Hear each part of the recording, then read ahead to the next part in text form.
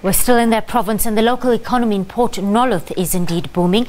Now, this is thanks to the abundance of snook fish in the Atlantic Ocean. Fishermen in Port Nolloth are cashing in. For some, this is their only source of income. This year, the fish made its appearance just before Easter.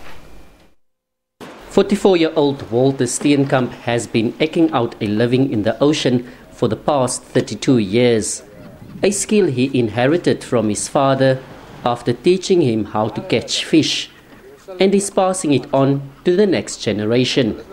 But for years, he was unsure about their decision, with lack of quotas for local fishermen and, more importantly, lack of fish. The last 2 years, he was nothing fish in Port Nolloth, so that is the year the fish is good, and so we can make a little bit of money and provide food for our family. Residents say the good fortunes in the ocean has a ripple effect on land.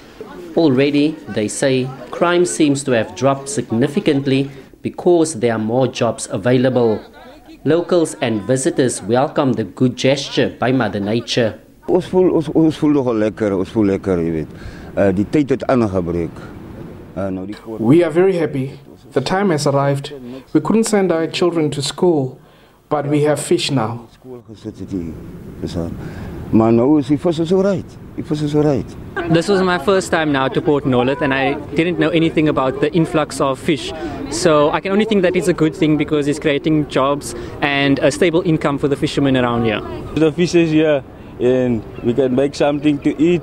When there are no fish, there are no eat. It's estimated the fishy affair will last until June. The community here has been advocating for many years for local fishermen instead of big companies to get quotas. They say it will ensure locals can sustain themselves and the bounty they get from the ocean. Reginald Witboy, SABC News, Port Nolloth, Northern Cape.